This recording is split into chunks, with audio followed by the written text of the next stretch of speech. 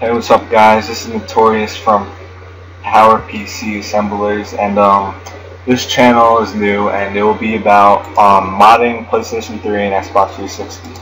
We'll have tutorials on a whole bunch of coding languages such as C++, C, and C#. And this is the first tutorial for PlayStation 3. And so in this tutorial, I'll cover how to find some addresses. And so what you're going to need will be provided in the description. You will need IDA Pro Advanced Edition with the PlayStation 3 plugins.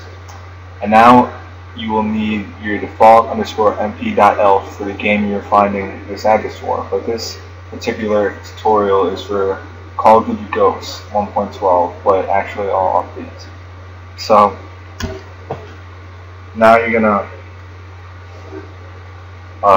load up IDA, and you're gonna see a whole bunch of tabs open, and you'll see enums, hex view, IDA view, structs, and a whole bunch of other shit. But what you need is strings, IDA view A, and hex view A.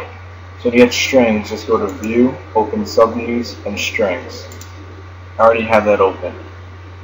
So now you're going to search for a string. We're going to find gspawn. So you're going to search weapon _%s. You're going to double click it. Now you'll see a cross reference. It will say data xref, and now you will see sub underscore and then some numbers. Just double click that sub underscore. And now you're going to right click. It should bring you to weapon _%s string.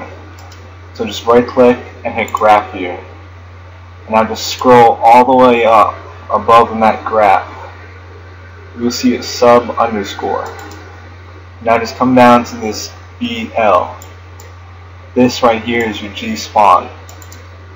So now I'm just gonna press Alt P, and we could rename this to gspawn.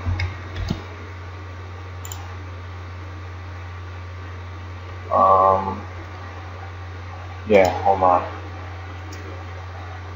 So let me just do this again for you guys. So you're gonna load the xref of the string.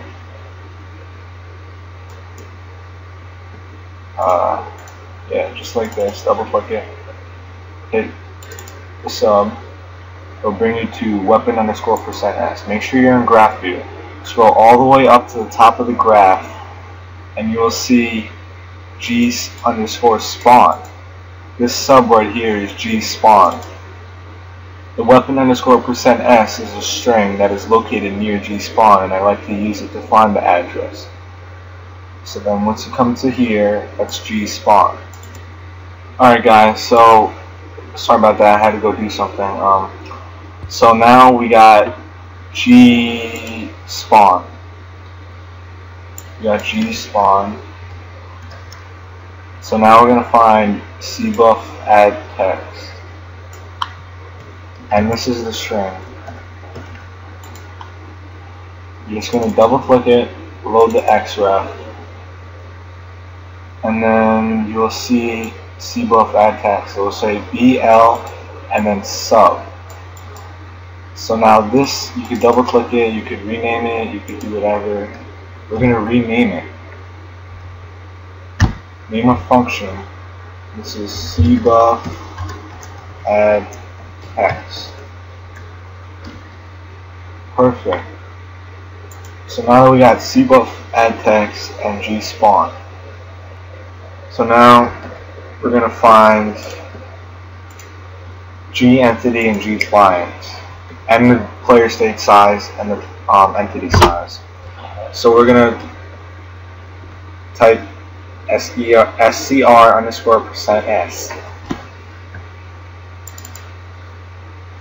Now you're gonna load the cross reference. You're gonna right click once you load it. You're gonna go to graph view, and now you should extend your graph overview all the way up, just so you can get a better look at the whole graph. Now you're gonna move your rectangular graph view shit and it's going to be moved like around in this area.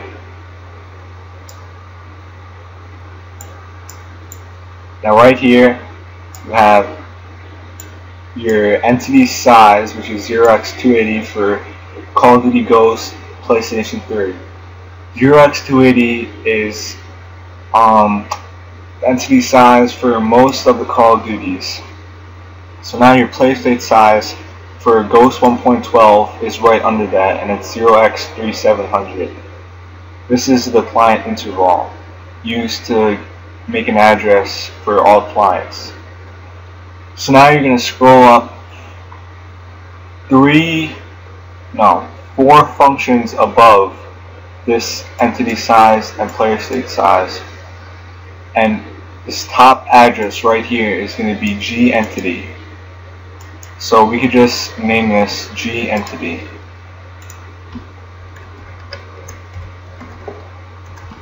And now over here it's kind of like the middle address, and it's an UNK underscore, UNK underscore, and it's like in the middle of the function. This is G client or player state. We're going to rename this to player state or G client. I'm going to do G client.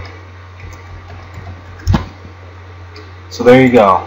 Today we found G spawn, cbuff add text, G client, and G entity, and we also found G entity size and player state size. So I hope you guys found this tutorial useful, and yeah, so please subscribe. Thanks for watching, and I hope you like our new channel.